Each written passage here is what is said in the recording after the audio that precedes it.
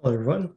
I'm Kenny Tang, and I'll be talking to you about my project this summer in developing a processing pipeline with B&V for microarray data. So what does that mean? My job was essentially to find these R packages, which contain libraries and functions that I would then utilize to then build my data processing pipeline. And the input of this pipeline would be Agilent microarray data that was found from the GeneLab repository. And the output would be gene and probe level data tables. And I also created some check functions to then validate that the output files had the correct output. And some of the major steps of the processing pipeline included importing the raw data.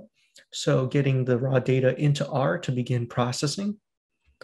QA of the raw data, where we just generated these plots to then make sure that the raw data looks good. We would then do normalization of the raw data, which is meant to remove technical variation between the samples in the data set while retaining the biological differences between each sample.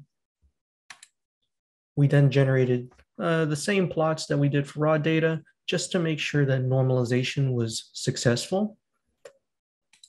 We then moved into differential expression analysis, where we tried to find which genes were significantly upregulated, downregulated, or not really changed. And finally, we added on these gene annotations, which could be used downstream by other researchers. Thank you.